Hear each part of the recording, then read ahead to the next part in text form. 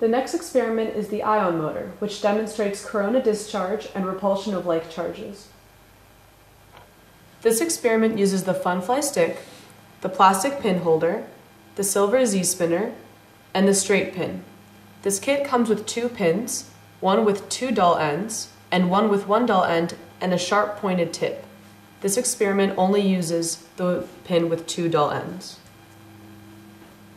Insert the pin into the plastic pin holder.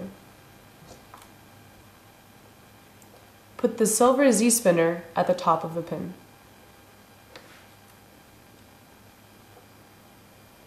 Position the funfly stick so it is next to one of the sharp ends of the silver Z-spinner.